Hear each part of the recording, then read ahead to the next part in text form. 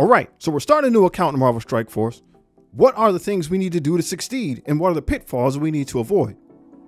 The first hurdle we come across is the fact that there are over 250 characters already in this game. Who do we power up? Who's good? Who's not? There's no way you can know all of that information firsthand right away. So hey, we'll just go with what the game gives us, and we'll address some of those pitfalls along the way. The way we can do this is by setting priorities. First off, have fun in the game.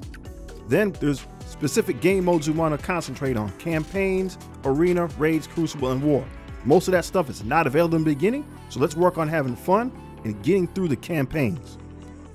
We're loading into the game, and you see here our daily login streak is active.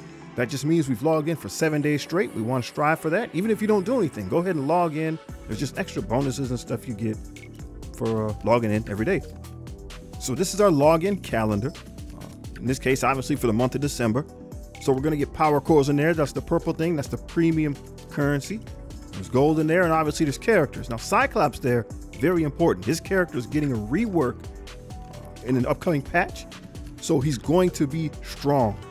So we want to make sure we get the new characters. The new characters in the game are the best. The newly reworked characters in the game, very good. So those are the characters we want to target to strengthen our account. Just got this one too, so this must have happened after the 7-day login, starting to get last month's. So 150, 150, 150. So as we go through, the game's going to basically give me those characters. I'm going to be unlocking those characters. Some of those go with Nick Fury's team. Some of those characters go with Captain America's team. So they're good characters. In order to progress our account, we need experience points. So here's our daily objectives, or your dailies that you can do. You want to get that stuff done. It's easy. That's going to contribute, especially early, to increasing the level of your account. When your account level goes up, you can power up your characters to that level. It opens up more game modes. So we want to be very keen on getting our daily objectives done. As we go through the campaign nodes in general, you're going to get experience points from there. So again, good place to farm your experience, increases your account level once again, and that contributes to the growth of your characters and your account overall. Campaign energy is your most important commodity, so go ahead and click the lightning bolt in the upper right hand corner. You're going to spend these power cores, 50, 50, 50, but when you get to 100, you're going to stop. So that's typically how I start my day in the game. I use those power cores to refresh that energy. So as you see in the upper right hand corner, 565. That's what we got for again refreshing with the cores. We'll go as far as we can in the campaign until we physically stop, right? Maybe the game simply won't let us go further because we need certain requirements. Maybe we need a certain level. Maybe we need certain people on the team. Maybe we're just not strong enough and we lose. So you go as far as you can in the campaign until the game makes you stop, and then you adjust. So we're going to go into the Heroes campaign. We need to power up our characters a little further. Now we have 5 there that we started with. So you want to start with 5. If you unlock more characters than that initially, just leave them alone. You're going to pick 5, power them up to the max. Those are going to carry you through until the game makes you adjust. Resources are limited in the game. You can have some flexibility, but your resources are not infinite. You do not need to power up every character you unlock. Pick 5, probably the 5 that the game gives you to start, and go from there. Campaigns are important because that's where you get your gear, your gold, your training materials, your experience points. That's where you can repeatedly refresh those items and farm those items. So we're going to go ahead and power up Spider-Man here. So you see we've got our last gear piece. We're going from gear tier 4 to gear tier 5. We get a stat boost with that. And then we have some awesome parts. So the one that says find on the left-hand side, well, I guess we're doing training first. We'll go ahead and boom. Since our account level went up, Spider-Man will go up. All right, our account level is 26, so Spider-Man is now level 26. We'll keep going. We're going to get that gear piece on the left. It says fine. This is why campaigns are so important. I need some of those little spiky ball guys, so we'll put find. It takes us to where we can find them in the game. So here it says Heroes Assemble 4-4, auto win. We already have completed that in the campaign, so I can just farm that. I can just click those and get those resources automatically. We got enough points to level up our account. We'll take that. So you see we got 4. We needed 2 spiky balls. We got 4 just from the auto win. Or if we have to do it the old fashioned way, we can go into the node itself, go through, and at the conclusion of that, we'll hopefully get some more of those spiky balls added to our account. Looks like we're gonna lose. All right, we're not gonna make it through. So we gotta power up our characters some more. That was as far as we could go in the Heroes campaign. So time to adjust. We'll flip over to the Villains campaign. So for our villains that we've unlocked so far, same deal. Pick 5, maybe you'll get more, but you're gonna pick 5, especially the 5 that they give you right off the bat, power them up. Loki though, Loki is a very special character. So Loki's one you wanna put some power in early because they give him to you early and they give him to you relatively strong. He can help you push through some of the content at this early portion in the game. See, they give you Loki kind of as a promotion when you sign up for the website. You sign up with Scopely, the makers of the game. They're going to give you some power cores, gold, and a 3-star Loki. So you go to the options screen, sign in with your Scopely ID. Then you can sign out of the game as well. Use a email, obviously, to make that happen. So if you got like a spam email or something like that, go ahead and use that. Then it'll take you to the website, and you see on the right there are daily rewards. So one of those rewards will be that Loki, and then every day there'll be more stuff. Some of the events and things that you do will get points that go on, again, the website. So it's meant to be attached to your account. It's meant to be part of the progression process.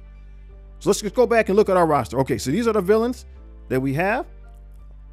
And we're gonna go ahead and rinse and repeat. You go through the villains campaign as far as you can. If you unlock Nexus, you go through the Nexus campaign as far as you can until you physically can't go anymore, or until you run out of your energy for the day. At some point you'll be defeated. You know that you're not strong enough. And again, that's a good time to just pivot to farming, making your character stronger, or go into some of the other game modes that you've unlocked. So at this time we've unlocked raids. So I'll go ahead and click on that. Raids are one of the daily priorities. Very important. You want to make sure you accomplish them every day.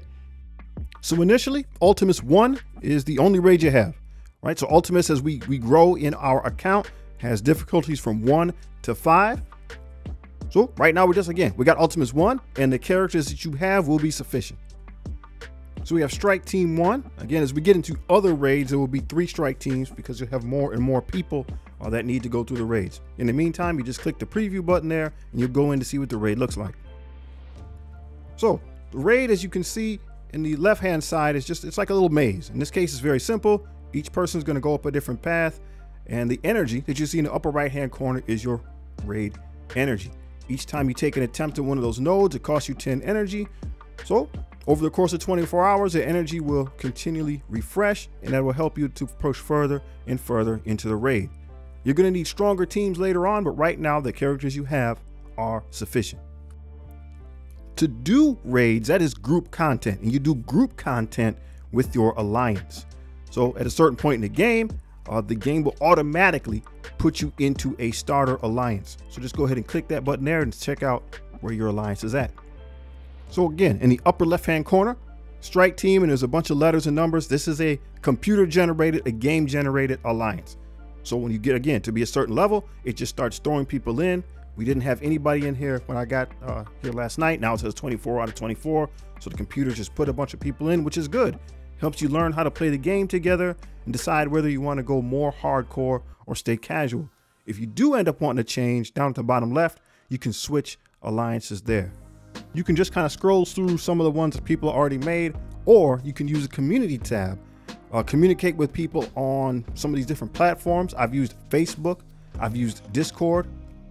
I mostly use Discord when looking for alliances myself. So we'll go ahead and pick that one. That will take you to the official Marvel Strike Force Discord. So you drop down, see here, it says looking for alliance.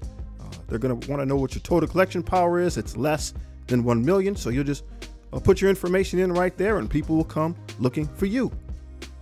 All right, Blitz is the other game mode that we've unlocked so far. So we'll go ahead and click that. That will take you to this screen. So we're gonna go ahead and change our team. We're gonna put some people in. You see there's a countdown on the characters from 58 minutes. So the characters refresh. They can be used again in Blitz every hour.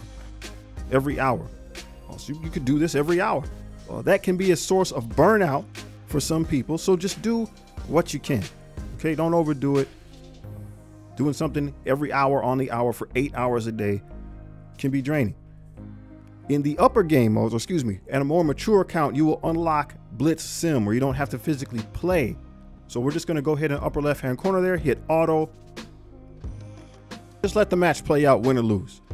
You can continue to play. These are your blitz credits. You can continue to play at 25 there, 25, 25. And once again, after you do that 4 times, they'll go up to 50. I usually stop at 50. In the upper right-hand corner is your blitz currency that you have. Right, so that's your blitz currency. So it'll take from there every time you use those 25s. So again, it's a good source. You can get blitz credits to use in the blitz store to unlock characters. But again, this is one of those game modes that can burn people out. So you just want to be careful with your time management there. The main point is just trying to complete the milestones, right? Every time you win, you get a certain amount of points. Those points go into the milestones. Cyclops, right? So again, we're going to hopefully be able to unlock this character. By the end of the month, he's going to be used in a new team. Besides that, there's gold, there's orbs. So orbs especially, these are things you're going to want to have to just unlock more and more characters for your beginner account. Every time you get a blitz win, at the top there, you get some amount of blitz credits. Once again, those will be used in the store. Then you have your tier will go up. Every time you win, again, your tier will go up. Your points modifier will go up. So the more wins you have, the easier it is to max out those milestones. This game gets a lot more complex. And as we go through it together, right, as I get to the more complex stuff, I'll be sharing it with you. We can talk in the comments. Hit me up on Discord. Again, I have an in-game account. I've been playing the game for 5 going on 6 years here, and the game is fun. It's a great game. Find yourself a good alliance, a good group of people to play with, ask questions. We're going to do it, man. We're going to have fun. I have a more in-depth beginner's guide that will link right here. Take care of yourself and your family. Peace.